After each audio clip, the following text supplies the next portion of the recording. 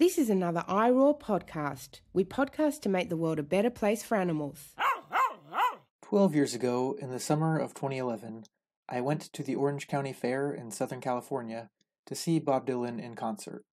But Bob Dylan ended up being far from the main event. After the concert, wandering the fairgrounds, I walked by some farmed animals on display. Above each pen was a whiteboard with 2 bits of information: name and purpose. So, above a cow, name, Bessie or whatever it was, purpose, milk. Above a chicken, again, the name and the purpose, eggs. And above a pig, name escapes me, but the purpose I remember, meat. Something inside me rebelled. At the time I did eat meat, but it seemed that the pig's purpose must be so much more. To befriend other pigs, to wallow in the mud, to eat and drink and live to do whatever it is pigs do. I looked into this pig's eyes, and I could see someone looking back at me. And the idea that this living, thinking creature, that its entire purpose could be reduced to meat, to being merely a future dead body, violated some deep conviction that I did not know that I held. I would like to say that I never ate pig again. It would be another few months before I made that change. But on that day at the Orange County Fair, I decided I would start eating less meat. The first time in my life, I decided to change my diet for ethical reasons. It would not be my last.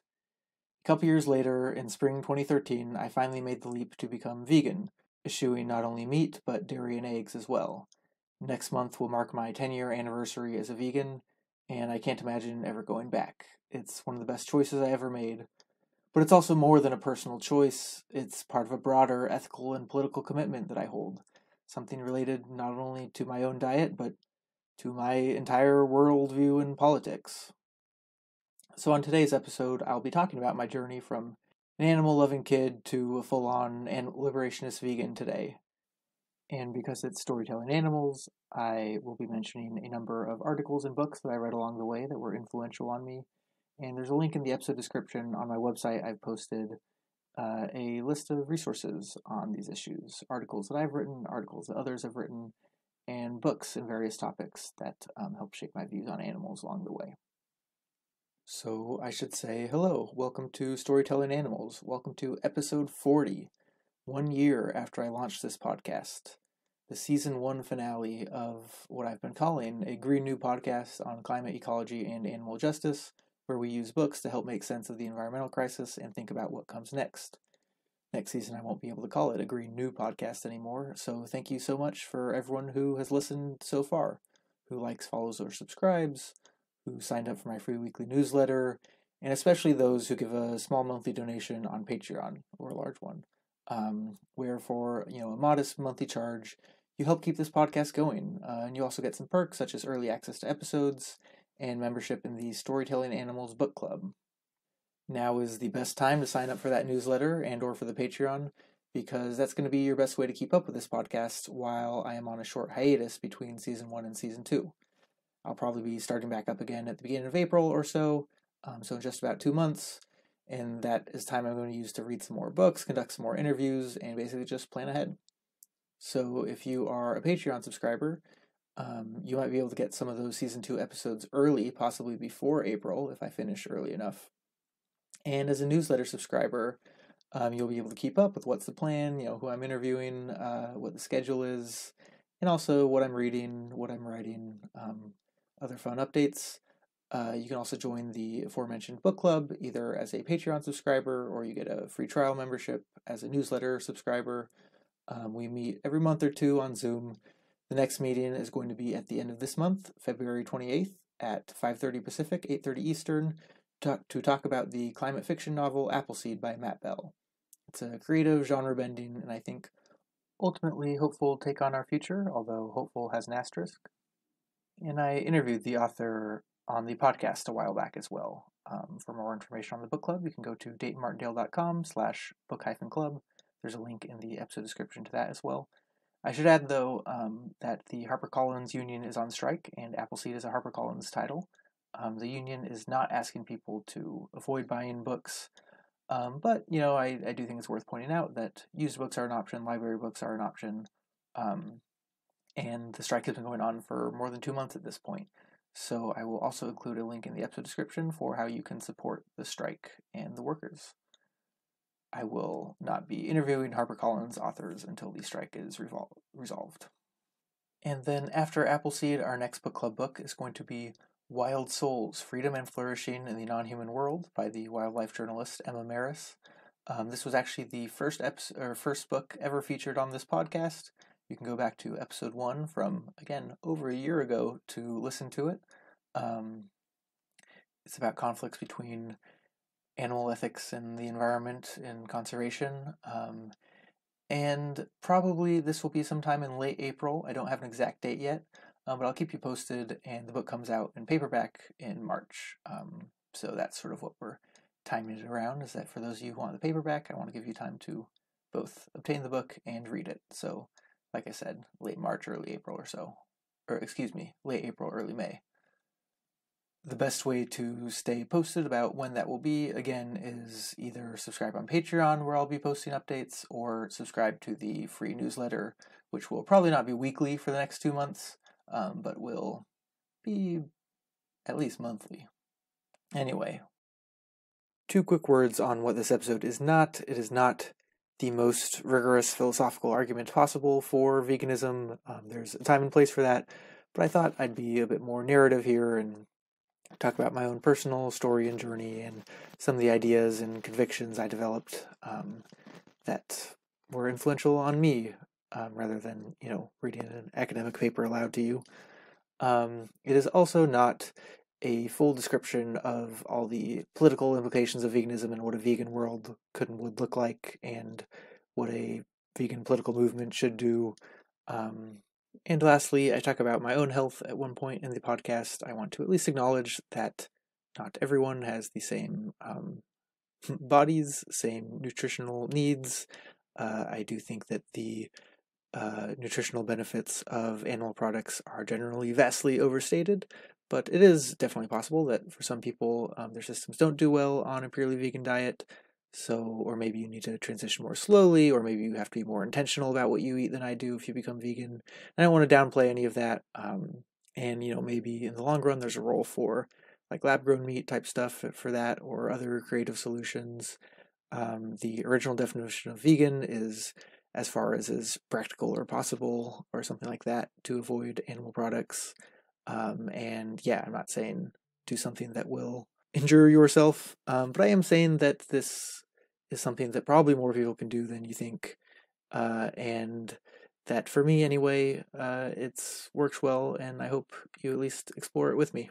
As I do briefly discuss, the point for me is not purity, although I do try very hard to avoid having meat, dairy, eggs, and even honey in my diet, but to join a political movement that is against the exploitation of animals, and part of that is not eating their flesh and their products that are the product of exploitation, and in a way it's impossible to avoid those products entirely, but to the extent we can, I think we should. And anyway, here is why I do.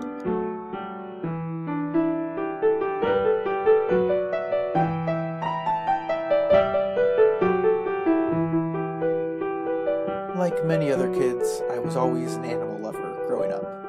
I had dogs who I considered some of my best friends.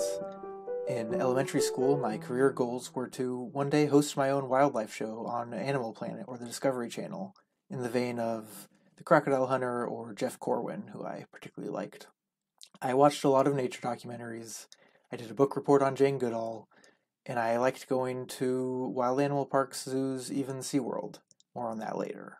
I grew up in Southern California, only a couple hours from San Diego, and I have many fond memories of the dolphin shows in SeaWorld and getting splashed by Shamu. While my career goals later shifted, my love of animals, wild and domestic, remained, and even in high school, for an 11th grade job shadow project, I shadowed someone who worked at a local teaching zoo.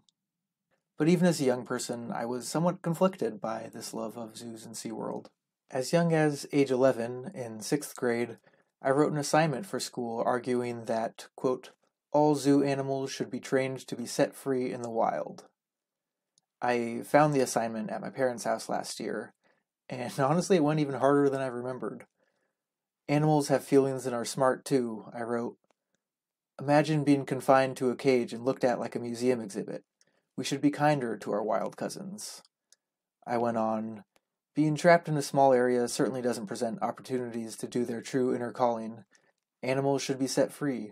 Cages are way too small, even if they're big, because animals are meant to roam the wild. You have to ask yourself if animals like sitting and doing almost nothing all day.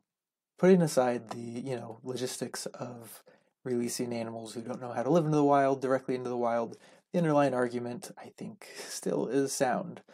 And there's one question I raised as an 11-year-old in May 2005 that I'm going to want to return to today.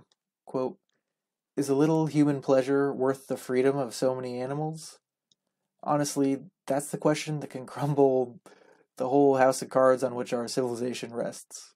In college, I would be asking that same question about meat and animal agriculture. Is a little human pleasure worth the freedom of so many animals?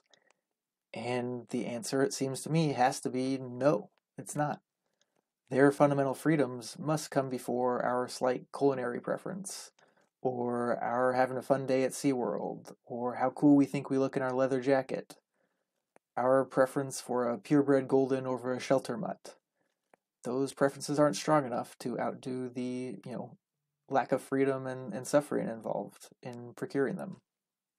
But I'm getting ahead of myself. So in high school, the same year I did the job shadow at the zoo, I wrote a song from the perspective of an orca at SeaWorld who had killed their trainer. This was a few years before the documentary Blackfish came out. I tried to capture the boredom and trauma of being an ocean creature stuck in a swimming pool.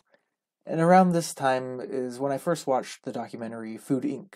This was my first exposure, at least the first exposure I remember, to the concept of factory farming.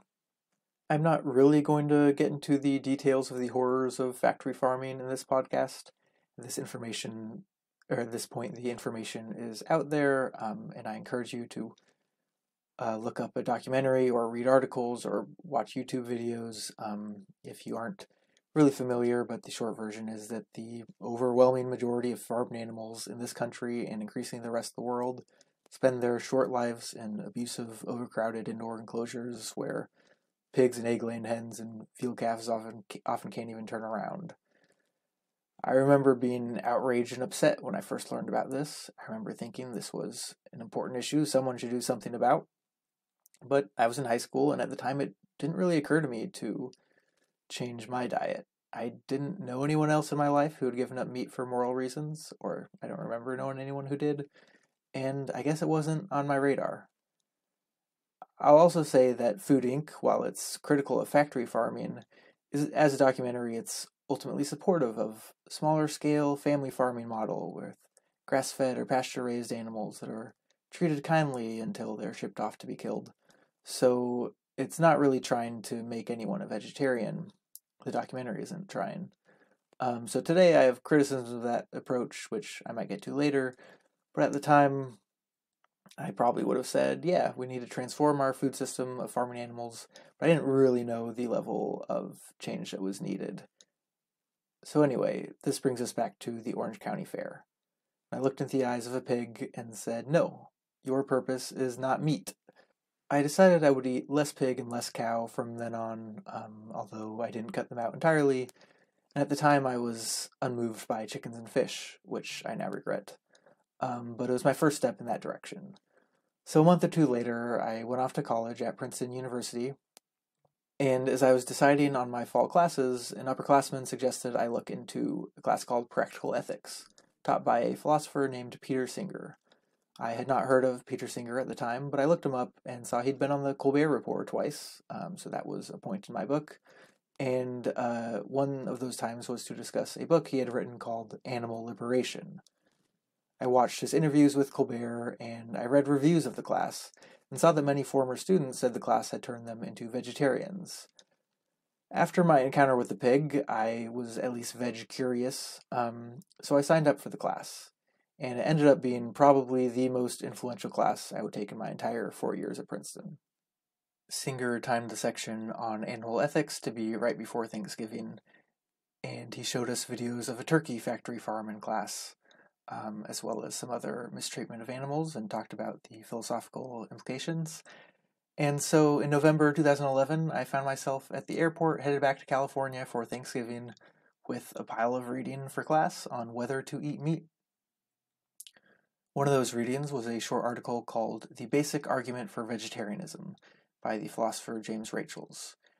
Rachel's argument begins with the principle that it is wrong to cause pain unless there is a good enough reason. It's a quote. This seemed fair to me. He goes on, quote, "The question, then, is whether our enjoyment of the way meat tastes is a good enough reason to justify the amount of suffering that the animals are made to endure. It seems obvious that it is not.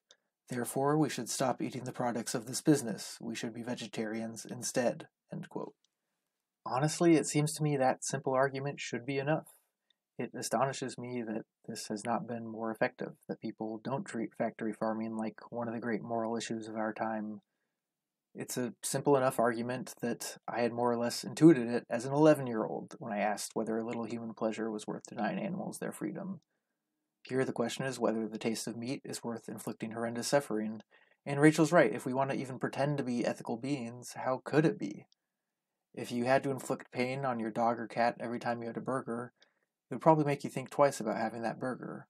Why should it be different for a distant pig, cow, or chicken or turkey? And really, this argument did not apply exclusively to meat. In Singer's lecture and in my readings, it became clear that the egg and dairy industry also employed brutal methods. So for a brief moment on that flight, I thought I was going to become a vegan. But I didn't, or at least not yet, after reading an excerpt from Michael Pollan's The Omnivore's Dilemma. Pollan also does a lot to elucidate the horrors of factory farming, but the part of the book that at least temporarily led me away from veganism was actually a section about the damage done by plant farming. Specifically, he brought attention to the number of mice and other field creatures that are killed by machinery involved in industrial-scale crop production. And he calculated that an all-vegetarian diet and all-vegan diet would actually kill more animals than one with a modest amount of animal products from small non-factory farms. Sometime later, I would learn that Pollan actually just got the math wrong here, which is frustrating for me. But at the time, I worried that going fully vegan would kill even more animals. So when I landed that plane for Thanksgiving, I wasn't entirely sure what I would do. In Pollan's defense, I do think it's important to consider that there's no such thing as a perfectly pure way of producing food. There, as eaters in the world, we must do some forms of destruction, but I wish that he had gotten the math right and not delayed me becoming vegan by a year and a half. So anyway, there I was. I had a Thanksgiving dinner with my girlfriend, and her family, my girlfriend at the time, and she had been at the Orange County Fair with me and was also eating less meat, but I think she might have been a little worried that I would throw a wrench into Thanksgiving.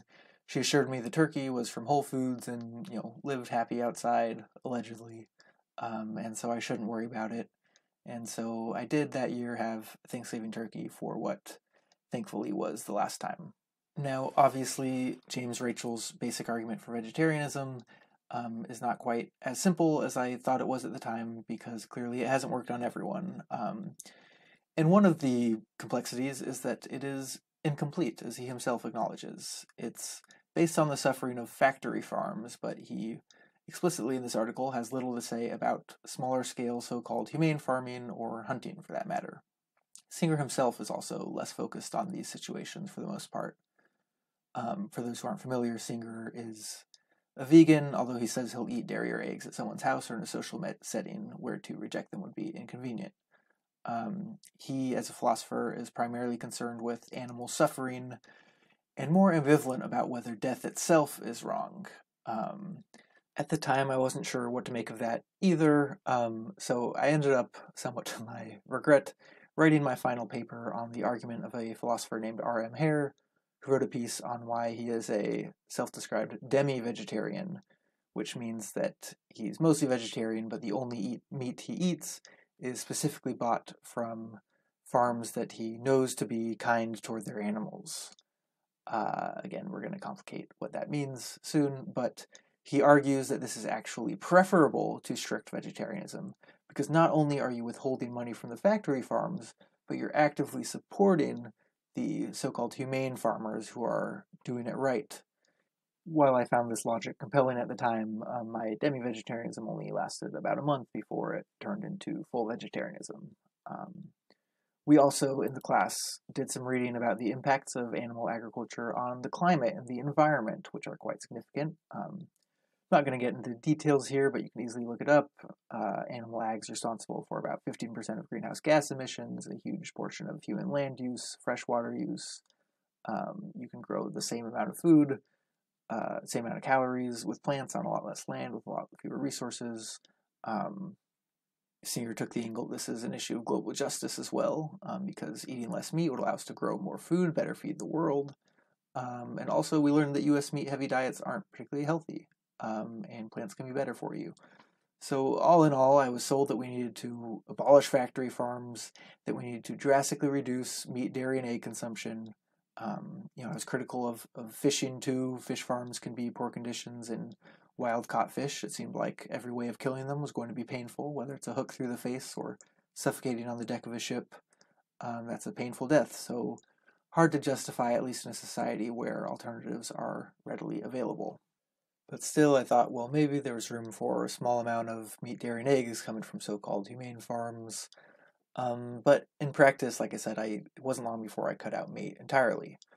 For one, in practice, it's actually very hard to know where your meat comes from, to make sure that it comes from a kind, sustainable farm is hard when the overall majority of meat doesn't. And second, eating meat had started to feel kind of weird.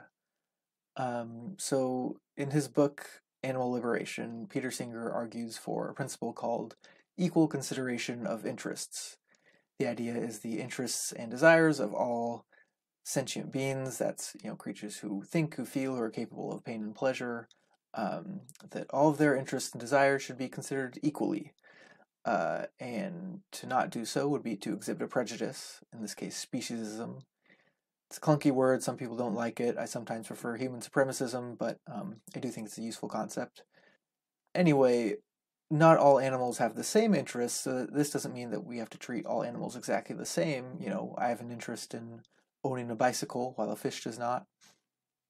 But there are many deep interests that are shared widely. Interest in avoiding pain and pursuing pleasure.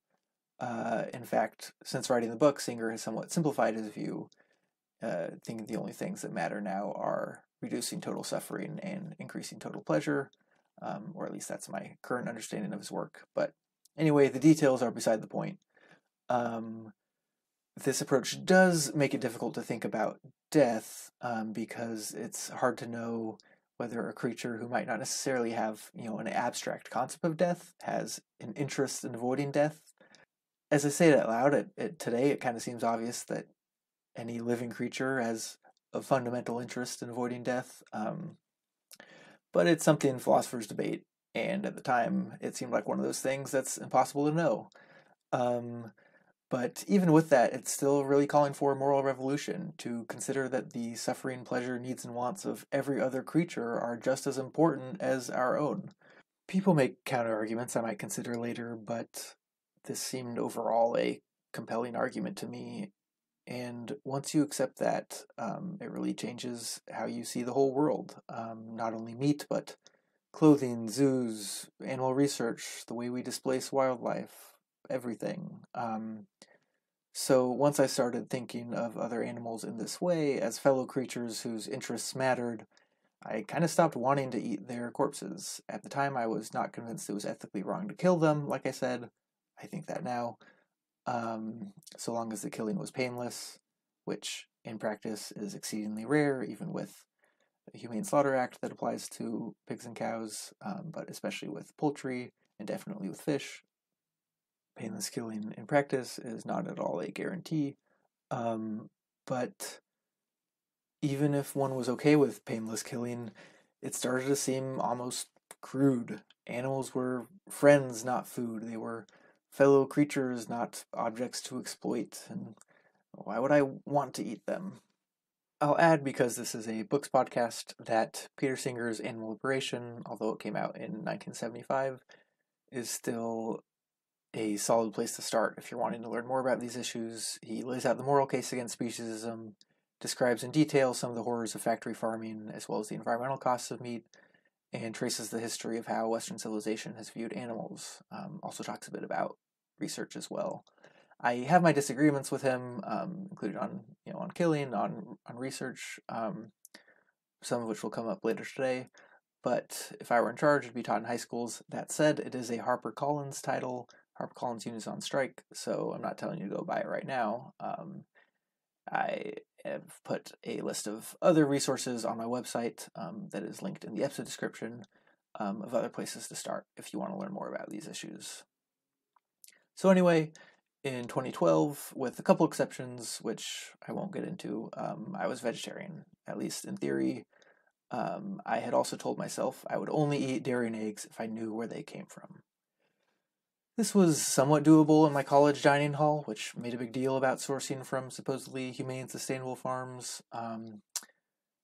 But realistically, in other contexts, I did not know where my dairy and eggs were coming from. For the most part, I ate them anyway. As a vegetarian, I kind of started to feel better. Not that I felt bad before, unhealthy, but I definitely noticed feeling better in my body, which I suspect was a combination of both physically eating healthier and psychologically feeling more aligned with my values, feeling more of a sense of purpose. In a bit of a coincidence, my mother was undergoing something similar. She'd been dealing with an autoimmune disorder for a while, and after switching to a whole foods, mostly plant-based diet, she managed to kick most of her symptoms. She's vegan now, she'll turn 64 next month, and she's on a mountain biking team. And she's gotten a lot of her biking friends also to eat fewer animal products. She gave me a book to read called The China Study, which explored how meat, dairy, and egg heavy diets of wealthy industrialized countries are linked to higher levels of heart disease and many cancers. And so spring break of 2013, I decided I would go vegan as well. I knew I'd not fulfilled my commitment to only eat dairy and eggs when I knew where they came from. I knew they were bad for the animals and bad for the environment, and if it turned out they were not even good for me, I figured I had no excuse. I think my body likes this change as well. Vegan food sits better in my stomach, and in my 10 years vegan, I've gotten sick much less frequently than the years before. I know everyone responds differently, that some people struggle with the initial conversion, have difficulties getting certain nutrients, and of course it does not cure all diseases or raise the dead. I've had my own share of health problems, but I do think it's worth emphasizing that the idea you need meat for protein or milk for calcium is not entirely true, and there are narratives out there about health or the idea that vegan diets have to be a lot more expensive, that there are resources out there to help you find a cheap and affordable and healthy vegan diet. So 10 years ago, I cut out dairy and eggs, and I have not intentionally eaten meat, dairy, or eggs since. In a way, this was only the start of my vegan journey. The writer Franz Kafka, looking at a fish in an aquarium, is reported to have said, "Now I can look at you in peace. I don't eat you anymore." In a similar way, I feel like only after becoming vegan could I really look and think about animals without cognitive dissonance and really develop a more sophisticated view of animal ethics. But before I get into that, I want to get into the counter-arguments people make. So the basic argument for vegetarianism that works so well on me has yet to transform the world. I imagine most people today have at least a vague sense that animal agriculture and industrial-scale fishing, as typically practiced, are abusive toward animals, destructive of the environment. This has not really caused a revolution in how we eat. It has caused some changes. I shouldn't be a total downer. In polls, a majority are at least somewhat concerned about the treatment of farmed animals. A 2018 poll commissioned by the Non-Human Rights Project found that only 6% of Americans think non-human animals, quote, don't need much legal protection. So the other 94% think they do need legal protection, and in fact 46% said they deserve, quote, the exact same rights as humans. I don't know what they think they mean by that, because obviously 46% aren't vegetarian, but also they aren't cannibals. but at least they say animals deserve the exact same rights. Anyway, ballot initiatives have passed in California and other states that at least modestly improve animal welfare on farms. A 2016 ballot initiative in Massachusetts passed with a whopping 78% of the vote. These are way more popular than any other issue almost in ballot measures. Actually, not even almost, than any other issue. Most Americans even oppose experimentation on non-human animals in polling, a practice often viewed as more justified than eating meat. Nearly 1 in 4 Americans ate less meat in 2019 than the year before, including 31% of people of color and 31% of women. And for 41% of those, animal welfare was a major reason. And for an additional 24%, animal welfare was a minor reason. So a quarter of people ate less meat, and 2/3 of those were at least partially motivated by animal welfare. But clearly there's still ways to go. Factory farming is still spreading across the globe. Animal agriculture is still a powerful industry, and obviously most people aren't vegan. It's still a relatively small minority that are even vegetarian. So what are the arguments people make against it? First, people might reject the notion that speciesism is a bad thing, that we should consider other animals' interests equally to our own. So why shouldn't they? People say, well, it's because they're animals, but by itself that's not good enough. After all, we're animals too. So when pressed, people talk about the differences between humans and other animals. Historically, some have denied altogether that animals think and feel at all. So who cares what we do to them because they're just unfeeling machines. This is increasingly a fringe minority position.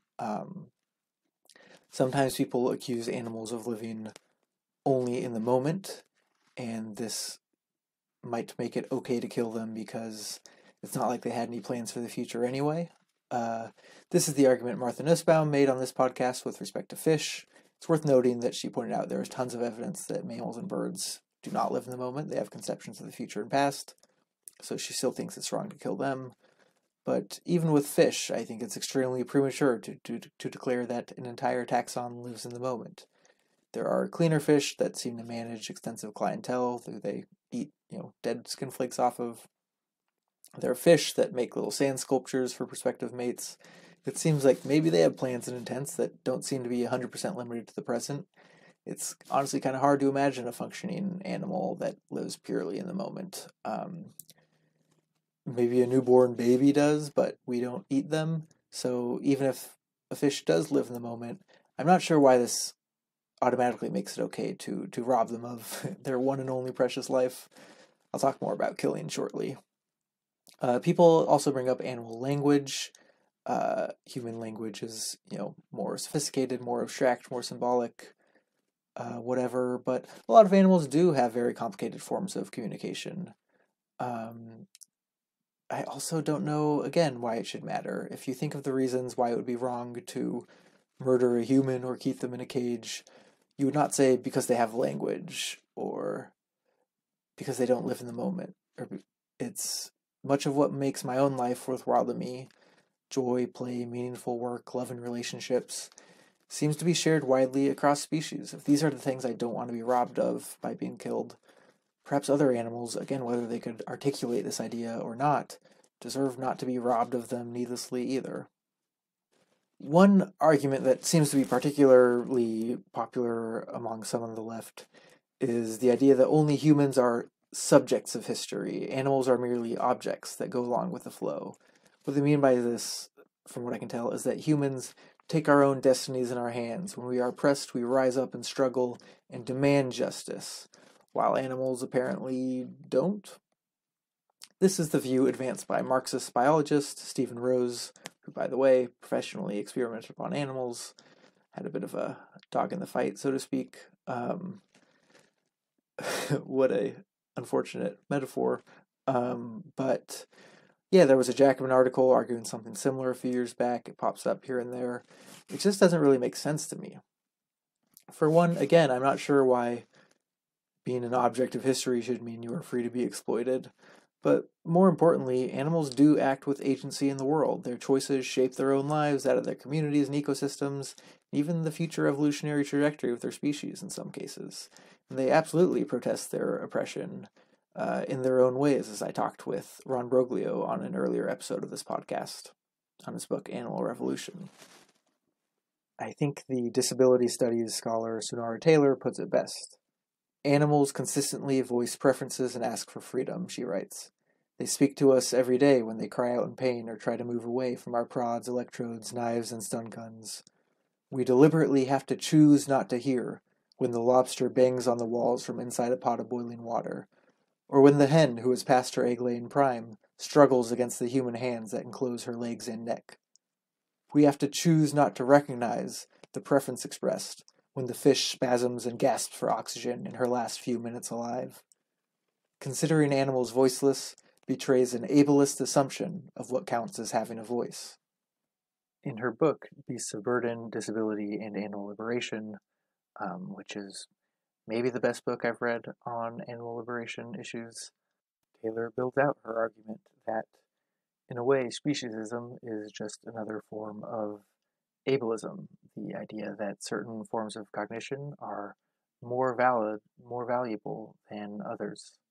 I should add, too, that Singer, who I mentioned earlier, is often criticized for his views on disability, and in Beasts of Burden, Sonara Taylor actually meets up with him, describes their conversation, and I think offers the most thoughtful critique of his views that I have seen. So anyway, to return to that excerpt from her book, the situation is not just that humans could choose to be more benevolent but are not doing it. It's that we're actively ignoring and repressing their cries for freedom and justice. Another common distinction people make between human and other animals is that allegedly only we have morality. And I'm sure we do have more complicated ethical systems and debates than other species do, but ideas like fairness, compassion, and cooperation do not come out of nowhere. They exist in other species, and other social mammals like chimpanzees and wolves and dogs absolutely have social norms that define how they interact with each other. You can get punished for violating them or their consequences. So if we humans are in social relations with other animals, why should we feel free to violate any conceivable norm that might exist, other than might makes right? Maybe there's a way to establish some form of interspecies code of conduct. And even if not, more to the point, it's always seemed to be pretty perverse to me that the idea of using our morality as an excuse to act with such cruelty, such disregard for morality toward other creatures. I'm sure they're so impressed by our vaunted morality that permits us to keep them in tiny cages and kill them. So I think what a lot of this boils down to is our preconceived notion that other animals are kind of dumb, quote unquote. This is why I stopped eating mammals before I stopped eating birds or fish. When I looked in the pig's eyes, it looked smart to me. When I looked in the chicken's eyes, it didn't. I now recognize this is a wildly unscientific way to approach ethics. It says way more about my lack of perception than anything about chickens. In recent years, scientists have argued, such as Frans de Waal, have cautioned against painting animal cognition as a ladder or hierarchy with humans on top, instead looking at how different animals use their brains differently in ways that are tailored to their own specific circumstances. In the book An Immense World, which we did for book club recently, Ed Yong points out that the way cows' eyes are set up, they can see a 360-degree field of view. So people often think that cows are kind of slow because they don't look around much, so they don't seem that alert, but that's because they don't need to. I think what we need to understand is that from our perspective, it is the human viewpoint that seems so full and vibrant, and we look at other creatures that don't have our viewpoints and think, don't have all of the brain features that we have, and we think, wow, their worlds must be so poor. They're missing this, they're missing that. But there's so much that we don't see about their worlds, features they have that we don't, and also, they don't know about ours. To them, their perspective is their whole world. To them, their perspective is not lacking, it is everything. Their interests are as fundamental to them as ours are to us. To rob them of their full world is to rob them of everything they have. This is why I now pretty strongly oppose the needless killing of thinking and feeling creatures. Whether or not they live in the moment, whether or not the killing is painless, whatever, I still don't think we have the right to rob them of their world, their perspective, their even fleeting joys and pains, and just the experience of being alive, that there will never be another creature just like that one, never be another consciousness just like that one. I don't think we have the right to just snuff that out with no good excuse. And I don't think food is a good excuse when we have alternatives available. People might in turn say, okay, sure, animals matter, but can't that be a problem for after the revolution? Shouldn't we help humans out first? First, I want to point out that we don't really say that about any other issue. No one is like, let's hold off on expanding healthcare until we've helped immigrants, or vice versa. And if people do say that, most progressives would rightly criticize them. We shouldn't be pitting oppressed groups against each other. We should be trying to help everyone to the extent we can. And also ignores the ways in which the issues we care about are connected. This is most obvious when it comes to the climate and the environment, where animal agriculture is arguably the most destructive industry in human history. The only other contender is fossil fuels. And when you include non-climate impacts, I don't know, I think it might go to animal ag. And so if already for climate and environmental reasons we want people to eat a lot less meat, getting them to care about other animals is a great way to get them to do that. In fact, people who go vegetarian for ethical reasons are much more likely to stay vegetarian than those who do it for health or purely environmental reasons. Likewise, getting people to care about wild animals is a strong way to motivate them for climate action. Why would we give up ways to motivate people to do these things we need to do anyway? But the human-animal binary is also tied up with other forms of oppression, from patriarchy to white supremacy to ableism. As Sunara Taylor mentioned earlier, or as I quoted her earlier, it's ableism that says that animal ways of expressing themselves don't count. And historically, white supremacy has often functioned by comparing non-white people to animals, which at least some scholars, such as Afan-Sil Ko and Claire Jean Kim, argue means that without deconstructing that human-animal binary, we won't be able to get rid of racial categories and racism, and vice versa. It's true that in practice, animal rights organizations are not always paragons of feminism and anti-racism. They definitely need to do more on these fronts, but these causes are stronger connected, and there are at least compelling theoretical and practical arguments that, as the saying goes, no one can be free until we are all free. It's also not clear to me how becoming vegan would prevent you from fighting for other forms of justice. For instance, Cesar Chavez was perfectly capable of fighting for farm workers' rights while also being a proud vegetarian. The United Farm Workers president, Arturo Rodriguez, recollects that Cesar took genuine pride in producing numerous converts to vegetarianism over the decades. I'm one of them. Sometimes I think he took as much personal satisfaction from converting people to vegetarianism as he did to trade unionism. Chavez saw all liberation as connected. Racism, economic deprival, dogfighting and cockfighting, bullfighting and rodeos are all cut from the same defective fabric. Violence, he said. Only when we have become nonviolent towards all life will we have learned to live well ourselves. He won a Lifetime Achievement Award from an animal rights group and said, "We need in a special way to work twice as hard to make all people understand that animals are fellow creatures, that we must protect them and love them as we love ourselves. The basis for peace is respecting all creatures.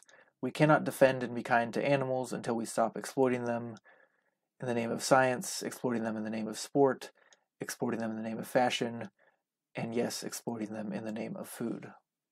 Another example from movement history is Angela Davis, the famed prison abolitionist, who, in a conversation with Grace Lee Boggs, called veganism, quote, "part of a revolutionary perspective," end quote, that can help us, quote, "develop compassionate relations with the other creatures with whom we share this planet."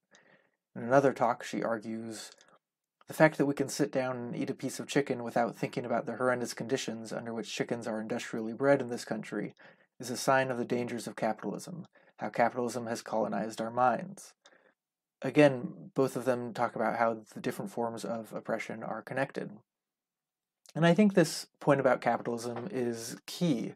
It's somewhat astounding to me that the left hasn't gotten more excited about animal liberation, given that so fundamental to it is the idea of how we treat property, the idea that other living, breathing creatures can be our property, can be treated as objects rather than as other beings with whom we are in relation is fundamental to this. And this is why I think it'd be difficult, if not impossible, to have a truly vegan society under capitalism, under a property regime where animals are not full people.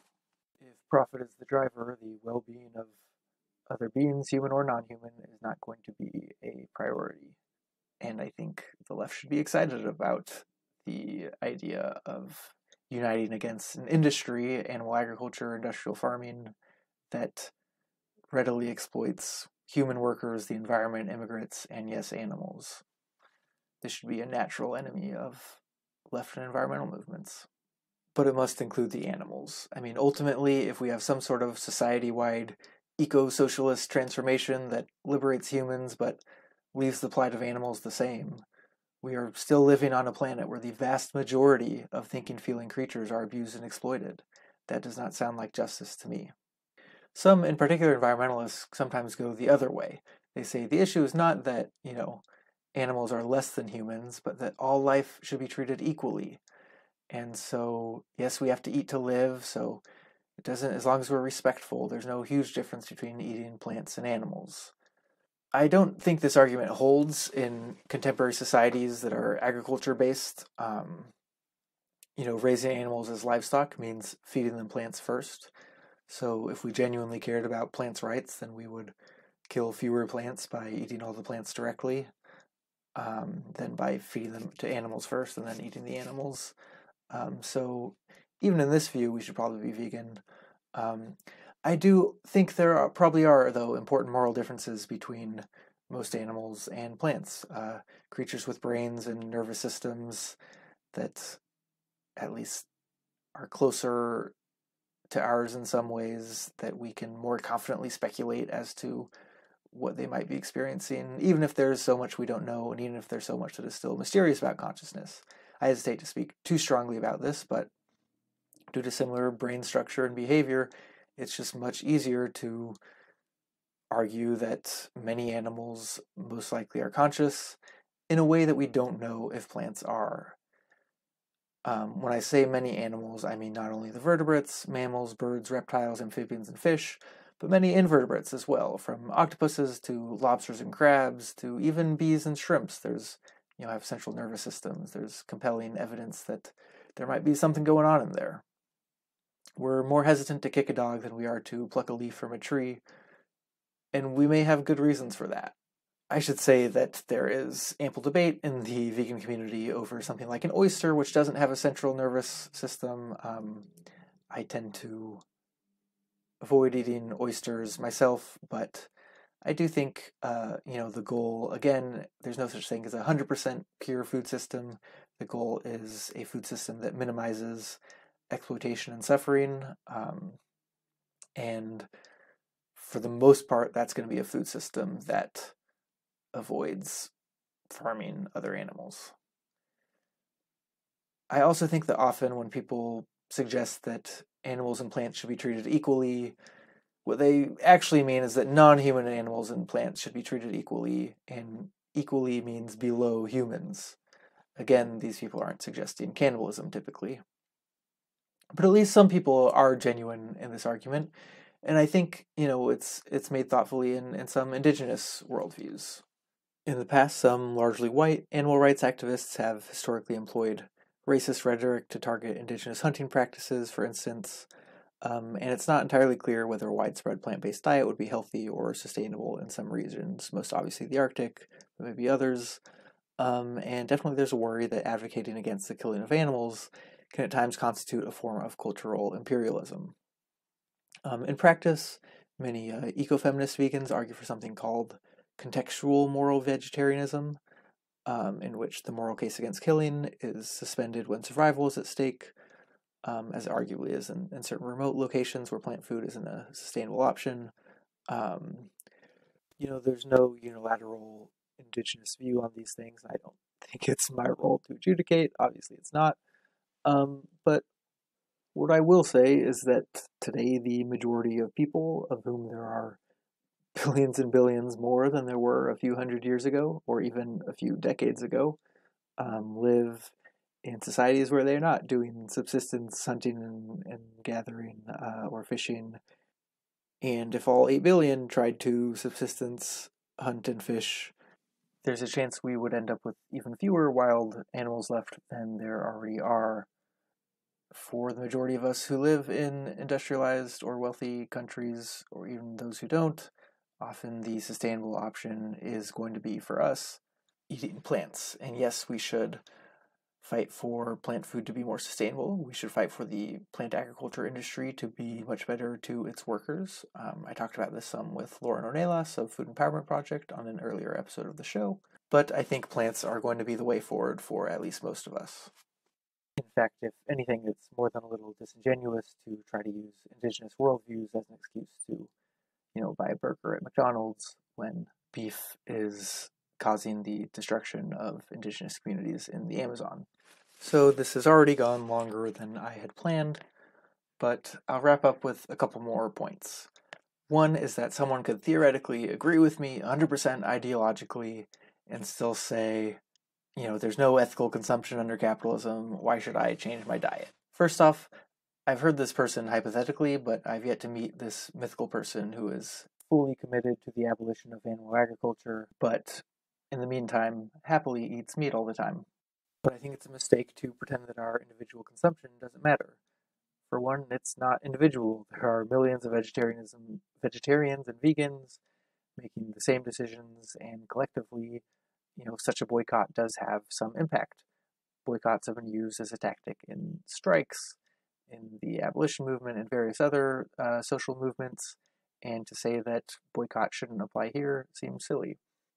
And second, what we're trying to do is a cultural shift, and yes, that will obviously require legislation and political and legal change, but hopefully you don't want to just elect someone and then have them top-down impose a radical vegan agenda that no one is prepared for. This seems like a recipe for backlash, and also that person would never get elected.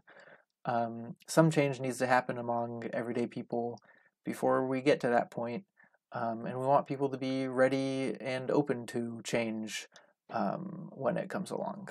And while almost nothing you can buy is truly ethical, even food or otherwise, I do think there's something particular about animal products, and that especially meat is something that I at least don't want to exist. I'm trying to get rid of it. It's not that I want it to be produced humanely, unless maybe that means in a lab, but it's something I'm trying to get rid of. And so for me, that makes a boycott a more natural choice than it is for something like a banana, where the banana industry is grotesquely exploitative of its workers. But I don't necessarily think we need to abolish bananas. We just need to change the way they're produced, maybe have less of them. And if I'm wrong here, and maybe I am, it's in the direction of we should boycott bananas, or at least we should boycott certain banana brands. And there are groups like Food Empowerment Project that do tie in a vegan ethic to avoiding, for instance, chocolates that are produced in exploitative conditions with slavery. If I'm wrong, it's that we should be boycotting more plant foods too, not that we should stop boycotting meat. In an effort to create this cultural change and out of respect for the animals and to be part of a broader political boycott, we should stop eating meat. A couple other grab bag questions. Even if you're opposed to killing, can't there be humane dairy and eggs? Well, right now the dairy and eggs industries are totally tied up in the killing industries. The calves of dairy cows are taken away from them at a day old or younger because we need the milk, right? And the male calves are given to the beef industry. Male chicks are ground up at birth. And of course, when dairy cows or egg chickens are too old to keep producing at the rate required by capitalism to profit, they are also sent to slaughter. So right now you can't really separate the industries. And also in practice, egg farming is, if anything, more gruesome than chickens raised for meat. But what if it weren't? There's still a fundamental issue here about what these animals are for, their purpose, as the whiteboards at the beginning of the episode reminded me. So chickens have been bred to lay far, far more eggs than they did even 100 years ago. Today, chickens lay around 300 eggs per year, and the closest living relatives of chickens in the wild lay maybe 10 to 12 eggs per year. So that's a 30-fold difference between chickens today and their closest wild relatives.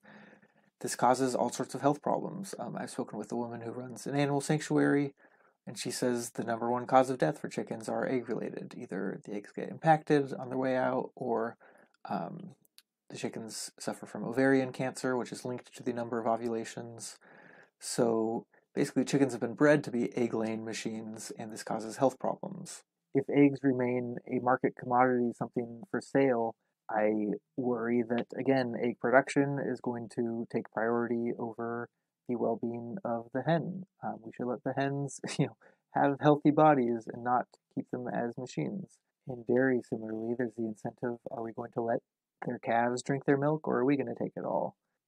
So, if there is some future humane egg industry, it looks nothing like today's. It produces far fewer eggs, and the eggs are just a byproduct, if anything, of the chickens just living happy, healthy lives. I do think the exact contours of our future relationship with other animals are kind of up in the air morally for me. It's something I'm interested in writing about more, something I'm actually going to grad school in the fall in part to help think about. And I think there are tricky questions here, but again, insofar as animals' bodies or their products are commodities on the market, are things meant to make money for people, then the well-being of the animal is not coming first. I hesitate to support prolonging industries that are rooted in treating the animal as production machines. So that's my argument for veganism there. And maybe last one, you may have heard of regenerative grazing, this idea that cows are going to save the planet because if you graze them in a certain way, they will help soil store carbon. The first thing to know about this is that a lot of articles about this are just extremely exaggerated about what the positive upsides will be.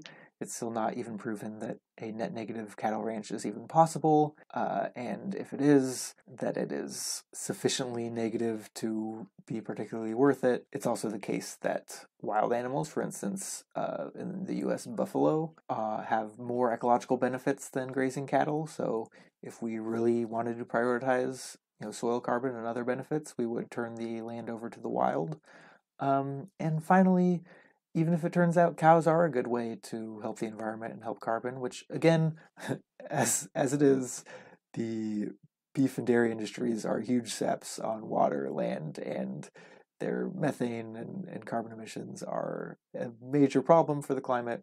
But even if we found some way to fix that, cows can graze without us having to eat them. We could see them as fellow workers in ecological restoration rather than as tools. On the subject of workers, obviously, a last quick point is that this transition would ideally be a just transition of the sort people talk about for fossil fuel workers to get training and put them in other jobs.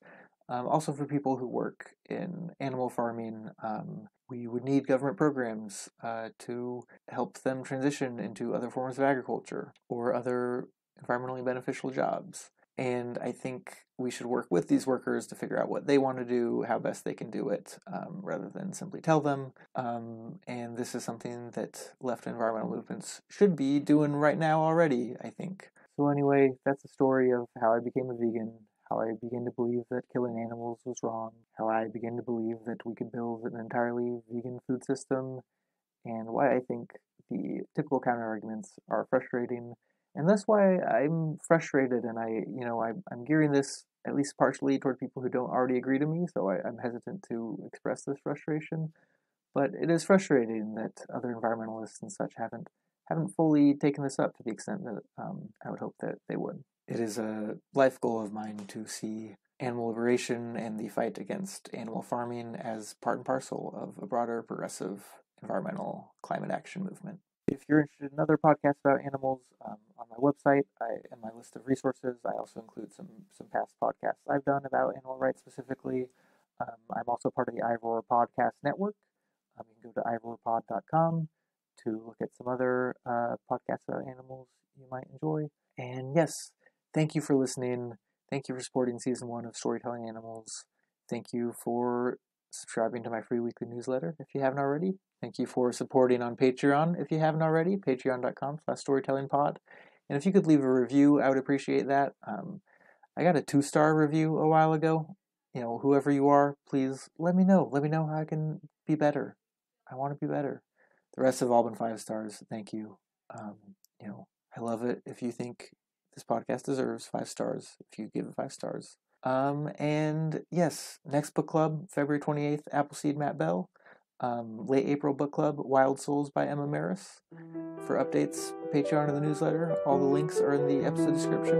And I hope you have a wonderful day.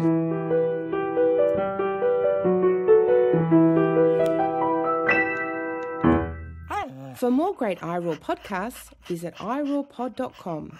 That's iRoarPod.com.